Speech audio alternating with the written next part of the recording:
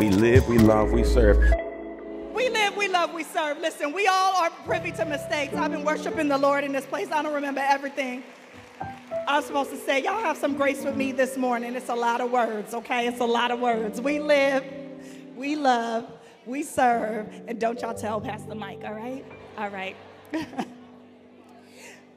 I love you too. The scripture that we will be coming from today is 2 Corinthians chapter 4. I'm reading from the NRSV version. We are going to be reading verses 7 through 9. 2 Corinthians chapter 4, verses 7 through 9.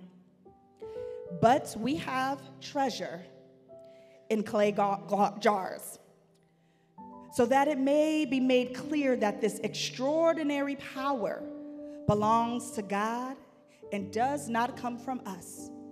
We are afflicted in every way, but not crushed, perplexed, but not driven to despair, persecuted, but not forsaken, struck down, but not destroyed.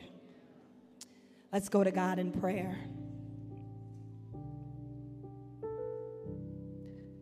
Lord, let the words out of my mouth be pleasing to your sight. For each and every individual who walked into this place looking for something,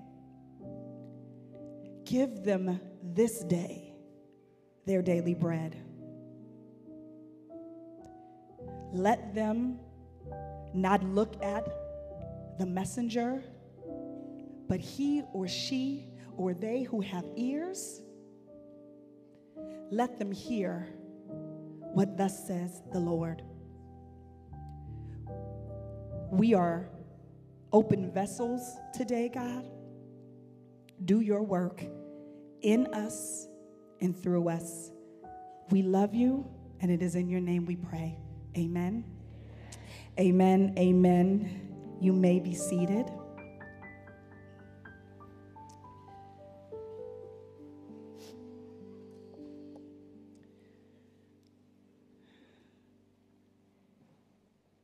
If you know anything about Paul, we know that he is the founder of this thing we call Christianity.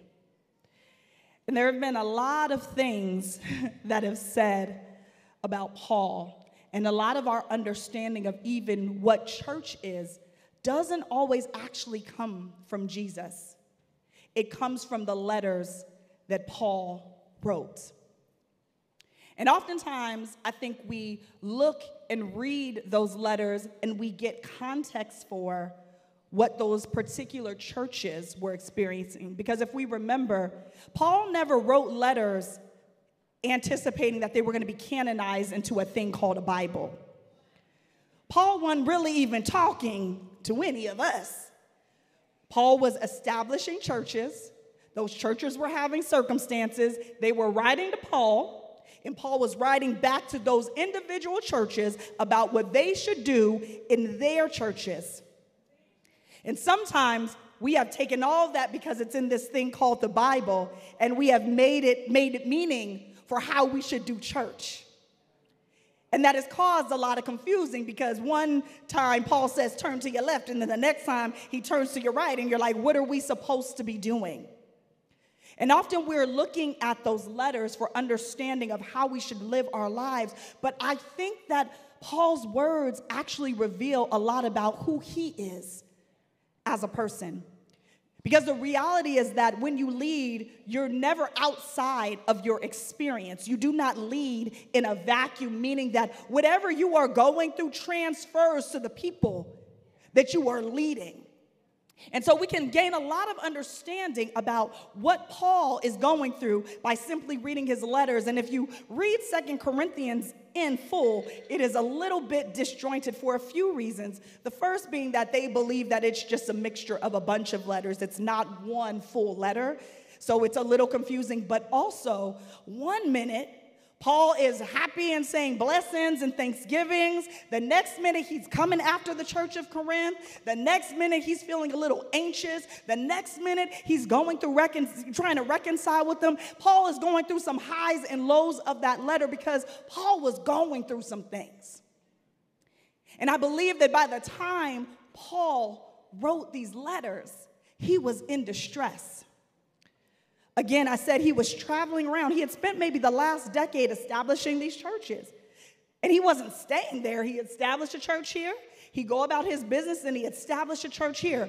And while he's over here, the folks at this church are writing him letters and asking for advice. And he's giving them advice and then they ain't listening. Anyone ever come to you and ask you for advice? Like it's not unsolicited advice. They have come to you because they believe that you might be a subject matter expert on something. They have come and asked you, and then they go and do something else. And I mean, it's their lives, right? So it's fine. You can do what you want, right? But then you keep coming back. Why you keep coming and asking me if you're not going to do what I told you to do?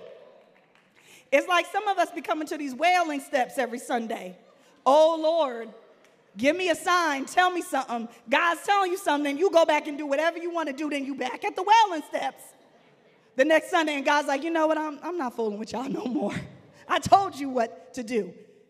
So Paul is probably a bit frustrated because he's trying to get this thing together. Remember, Christianity is this very new thing. There are these very new people, and he is traveling. And it's not like he's flying on planes. This man is walking. I don't know if he's on a camel. However he's getting to where he's going, he is tired. And when you read chapter 1, verse 8, Paul says, "We do not want you to be unaware, brothers and sisters, of the affliction we experienced in Asia. For we were so utterly, unbearably crushed that we despaired of life itself." Paul didn't even want to live anymore. He despaired the notion of life because of what happened in Asia. And you're probably like, well, what happened in Asia? If you go back and you read Acts 21, you find that Paul had gone to Asia. And he was telling James and his brothers about all the goodness that he was doing, all of the Gentiles that he was bringing into the fold, all the people who were learning about God, and he was excited. And they're like, we are excited for you, Paul, but you were in Jerusalem. And we believe that the folks are going to hear that you're in Jerusalem. And we have a problem because the Jews here believe that you are teaching something other than their understanding of the law. So here's how we're going to fix this. There are these 4 men who need to go through this purification ritual. They can't afford to pay for it. You pay for their purification ritual in the temple, and then they will see that you're not going against the law of Moses. Paul's like, bet, I'm going to do it. They go to the temple. He does the ritual. They think it's all good. A few days later, some of the Jews who saw Paul in the temple are like, that's that man who's speaking other than the things that we know to be the law, who is going against our people. And it says that they riled up the entire city of Jerusalem. They drag Paul out of the temple and commence to beating him to death. And they are beating him so bad within inches of his life that the Roman soldiers have to come in and carry Paul out.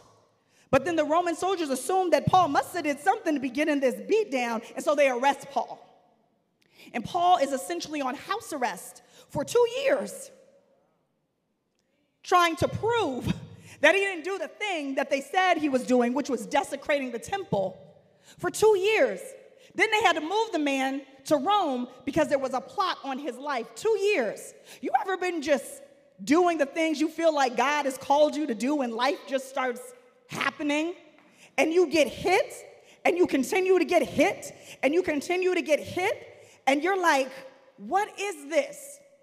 And I feel like there's a particular extra layer of pain when the work that you do is God work.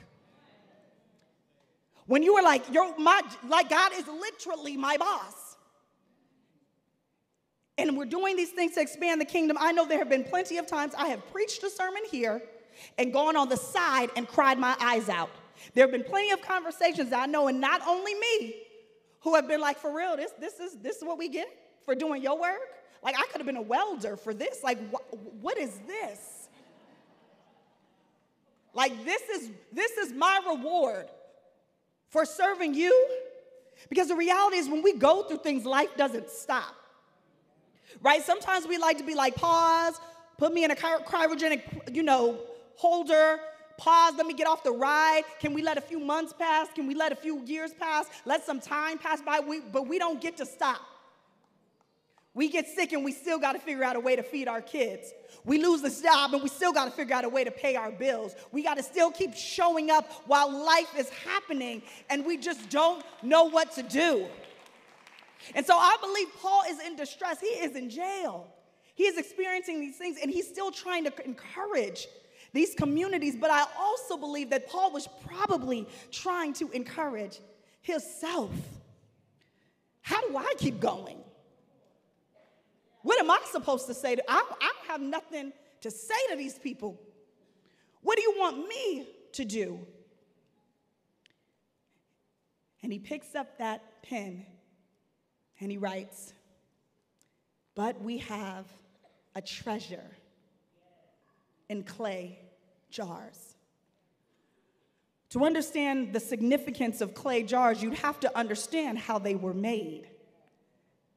You see, a potter takes and shapes a piece of clay to its desired shape.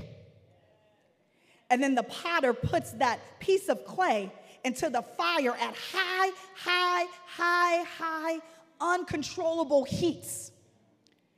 And depending on the atmosphere and the circumstances and the situations of where that heat is provided, it shapes that clay into something else. And the results are a permanent change. And when the clay comes out, it is stronger, but it's also weaker. Meaning it's strong because now it is this solid structure, but now it's weaker because it can break. The bonds are so porous that if you drop that thing, it dings, it breaks, where if you drop a piece of clay, you just pick it right back up again and you can reshape it. But once it has become a jar, it is fixed. There's a scripture in Jeremiah 18 where it says that God is the potter and we are the clay. And so if we can imagine that that's who Paul's talking about, we are the clay jars, that God molds us to this desired shape. And God says it is good. But then God has to put it in the fire, and the fire is life. It is just life. And the heat happens, and it gets turned up at high temperatures, and things happen that we didn't anticipate, and things don't go the way we thought. We thought it was supposed to go left, and it goes right, and all these things happen. We get broken. People pick us up. They drop us. They dent us. We get bruised. All of these things happen. And it ain't God, it ain't the devil. Sometimes it is just life happening because we are clay jars. And it shatters and it breaks. But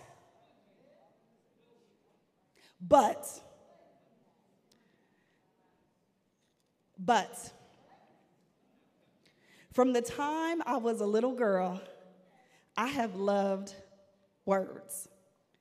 My mama can tell you, she here. I used to carry around one of them black and white composition books, and it was my own dictionary. Any word that I found that I did not know the meaning of, I would write the word in the meaning so that I could commit it to memory. I loved words so much that reading was my punishment when I got in trouble. I know it sounds crazy, but you got to know your kids, right? When you have kids, you got to know what works, right? My little sister, she didn't want to get whooped. If she was getting a whooping, she was trying to jump in the laundry like Saul was trying to hide in the baggage. But me, I was a stubborn kid, right, Mom? You was not going to get no pleasure out of whooping me. I was not going to cry. I was going to sit there and know you feel this pain. So you couldn't really whoop me.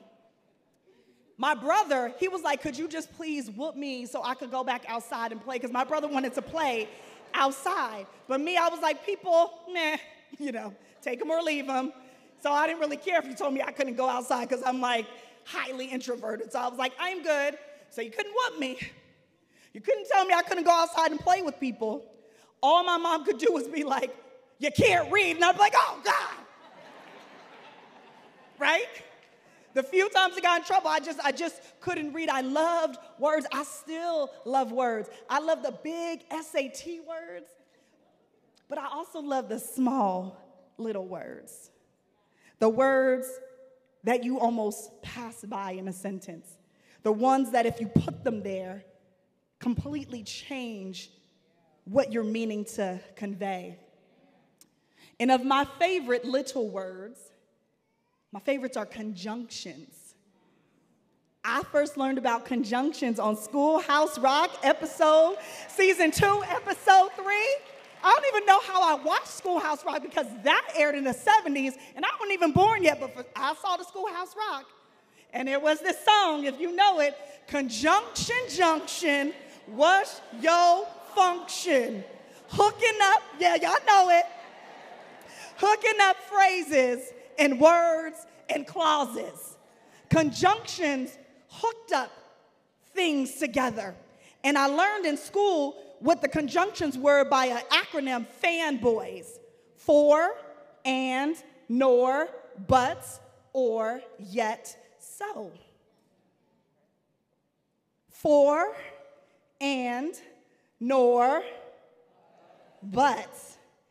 And in the song it says, but. That's sort of an opposite. Not this, but that. It could be this, but instead it's that. It could be this, but instead it's that. Paul uses the word but 5 times in these 3 verses because he is trying to convey something to the audience, but also to himself in the midst of everything that happened that we didn't expect to happen, that didn't go the way that we anticipated. In spite of all that, we have this treasure. We have this power that is resident on the inside of us that is not predicated on your physicality. That's not predicated on your circumstance. We have a treasure on the inside. That but is God's intervention and presence in our lives. Afflicted, but not crushed. Yes, you are suffering and you feel compressed, but you could have been pulverized. But God, perplexed, but not in despair. Yes, you are confused, unsure of which way to turn, but you are not driven to the complete absence of hope. But God, persecuted but not forsaken. Yes, folks are coming for your head and treating you bad, but you are not alone, abandoned, or deserted, but God. Struck down, but not destroyed. Yes, folks have set you aside, canceled you, and tried to make you feel like you were less than who God called you to, but they couldn't end you. They didn't abolish you, and they didn't ruin you. But God, yes, you are bruised, but you are not broken. Yes, you have stumbled, but you didn't fall. And yes, maybe you did fall, but it says that the righteous man falls 7 times, but gets back up 8 times. What is Paul trying to remind us? We are going to face stuff. Period. Some of our angst is because we stop and we're like, why us? Why us? And it's our inability to accept that simple truth that sucky stuff is going to happen. It just is. And like I said, it ain't always God. It ain't always the devil. It ain't even sometimes us. It is what it means to walk around in your clay jar. It is what it means to be a human. It is what it means to have lungs in your body, that life is going to happen. But guess what? There's a treasure inside. Even if your body is failing you, there is a treasure inside. There is something extraordinary in the inside of you, and sometimes you don't even see it until it's breaking. Right? Because there's a treasure in the jar, but you can't see inside the jar. And often it is not until it breaks that you even see or notice the treasure. Kintsugi is the Japanese art, if you've heard of it, of repairing broken pottery by mending the areas of breakage with a lacquer that is dusted with gold or silver or platinum. And as a philosophy, it treats breakage and repair as part of the history of an object rather than something to disguise it. So instead of trying to hide the breakage and the flaws, it beautifies it. We know a little bit something about that because our mama would just say, baby, you don't look like what you've been through.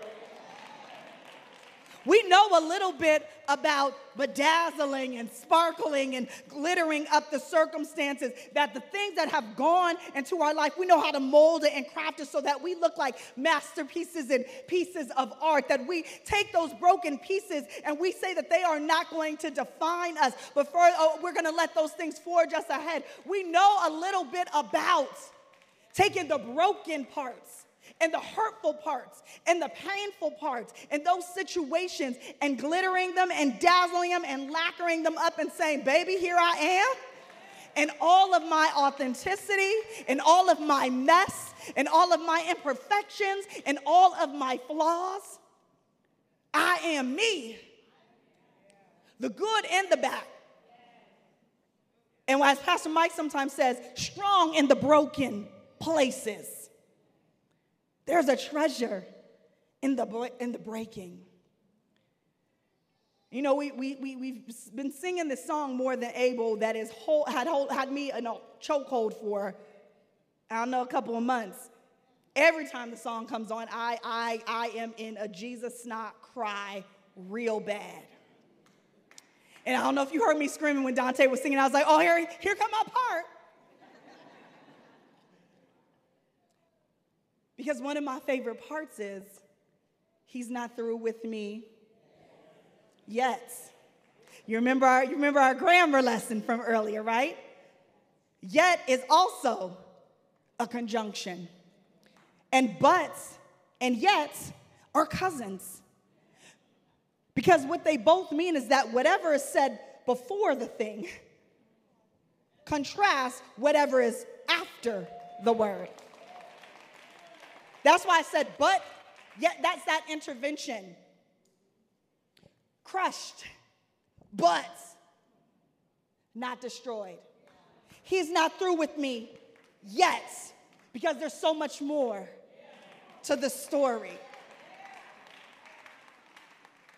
But, and yet, small words that show the impact of God's presence in our lives. Yes, you got the diagnosis, but God's not done with you yet. Yes, you lost your hair, but you're going to put a crown on it, baby, and look good, because God is not done with you yet. Yeah, you might be in a smaller pair of jeans now because you can't eat food the same, but God's not done with you. You can't always be in the building every Sunday because maybe you don't feel so well, but God's not done with you. There's so much more to the story. Because no matter what your body is telling you, no matter what your circumstance is telling you, no matter what your situation is telling you, Paul reminds us, but there is a treasure. And the treasure is not predicated on the outside. It is something that is on the inside. Shirley Caesar used to sing a song. She says, this joy that I have, the world didn't give it to me.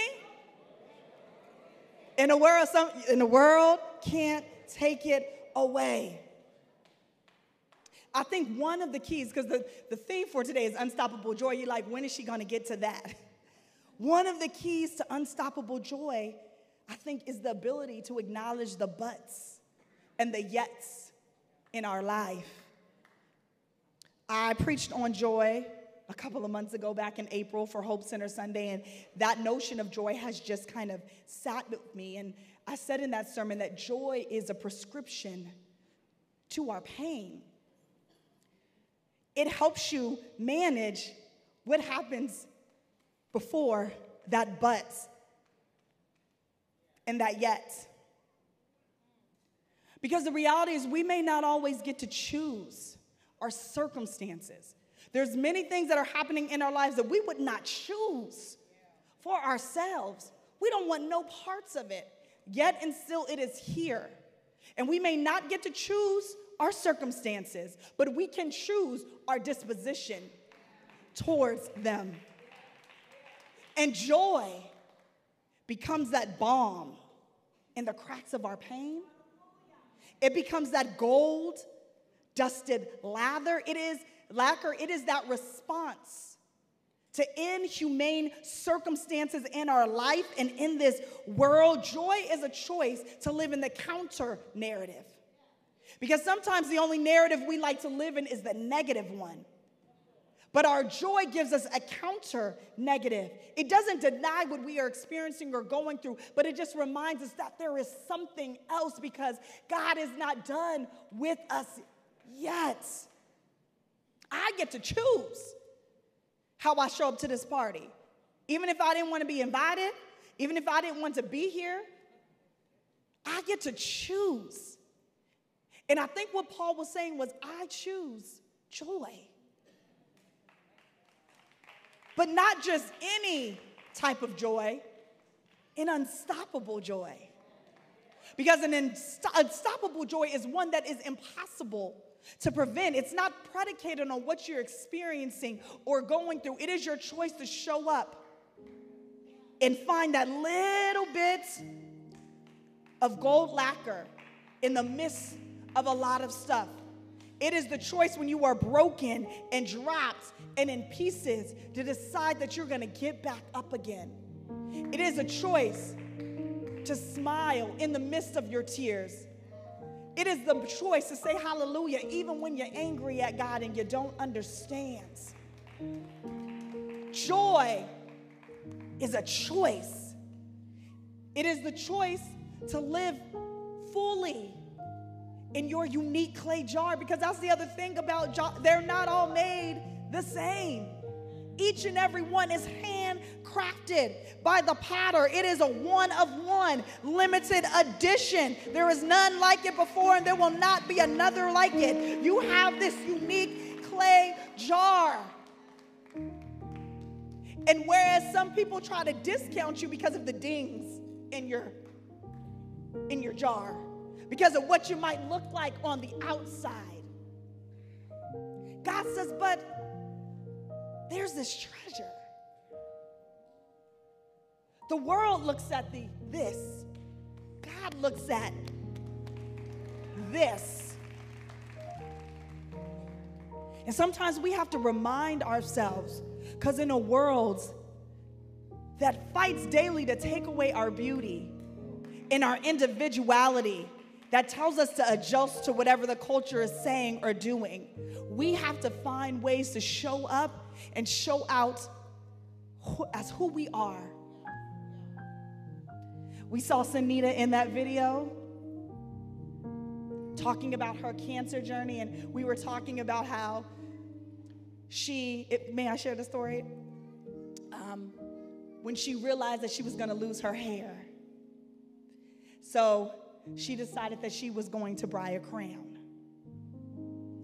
so that when she lost her hair, she wore that crown. She reminded herself of who she was. Her hair did not define her. And if you look at her today, she got these pink braids. If you follow her on Instagram, she'd be like, let me show. Look, she'd be like, y'all, my hair is growing. These edges are back. And but whether she had the hair or not, She chose joy. You saw her in the video, she was like, I'm going to put this makeup on. Y'all going to see me out here cute. She didn't let it define her, though it will always be with her in a way.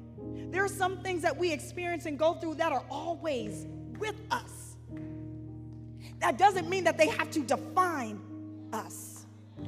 That is a choice. And at the moment you look in the mirror at your clay jar and have the nerve to say that it's not enough, it's not pretty enough, it's not shaped in the right way, why does my handle look this way? You remember that the potter crafted you.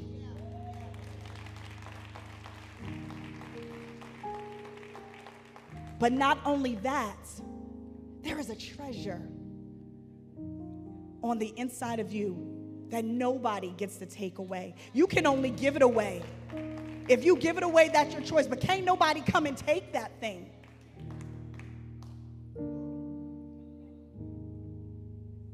Who are we to deny what the Lord can do?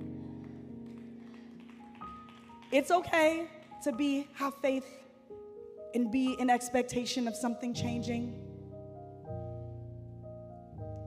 But whether it does or not, a treasure. You have the choice to choose joy in spite of your circumstances. Amen. Amen. Amen. And right now, I'd like to call up, I know it's Breast Cancer Awareness Sunday, but I want to call up anyone who has had some type of cancer diagnosis. I want the leaders, please come so that we can pray with folk.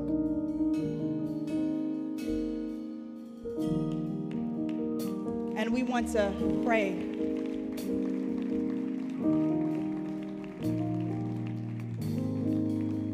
and remind you that you are not alone.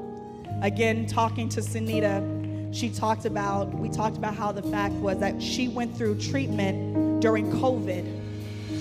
So she was by herself. But she said she wasn't by herself. Because in that room with her while she was getting that treatment, God was with her. And she had her straight, and she was reminded, and she had faith. And even though sometimes your family and your loved ones are not journeying in this thing, they don't know what your body feels like, they don't know what your experience is like, you are never alone. You are never forgotten. You get to have joy. You get to have hope. You get to have faith. You get that.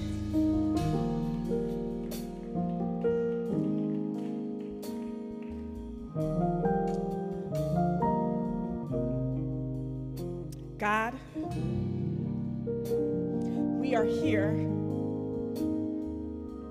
in these clay jars, broken, tired, weary, angry, confused, hurt.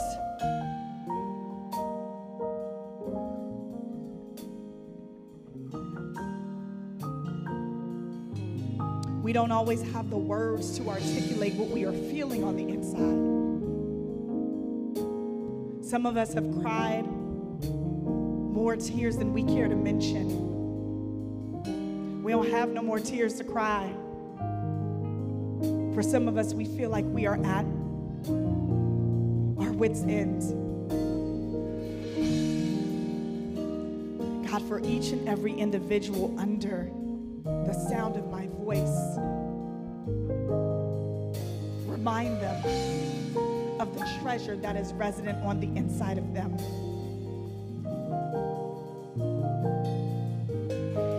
Cancer is a word, but it's not the end-all be-all. There are still things that you have called them to, still visions that they have and dreams that they want to dream and things that they wish to do. And every day that they wake up, let them be reminded that they are enough.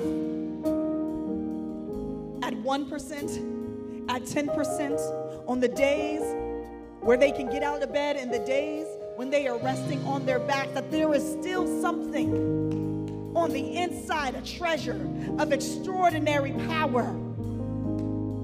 Because we know what happens when our weakness links up with your strength, God. We can do exceedingly and abundantly more than we thought or imagined, because you are more than able.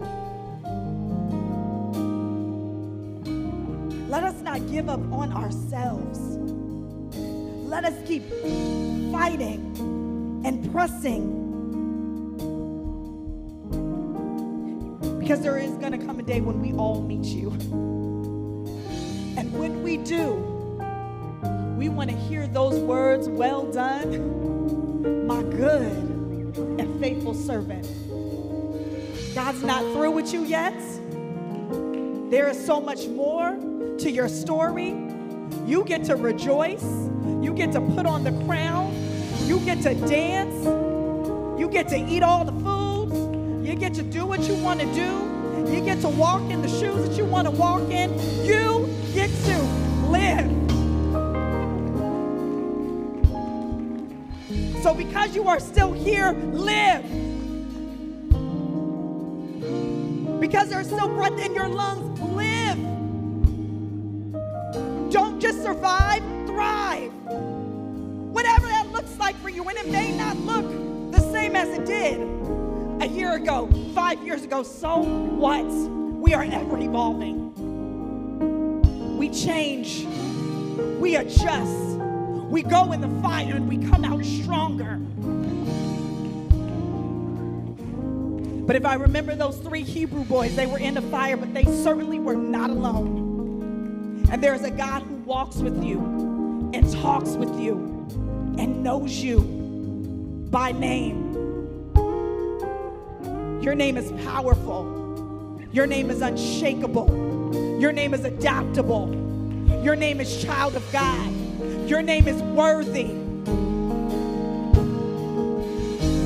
Don't let the diagnosis define who you are and the name that God called you by. Because God doesn't see your outside.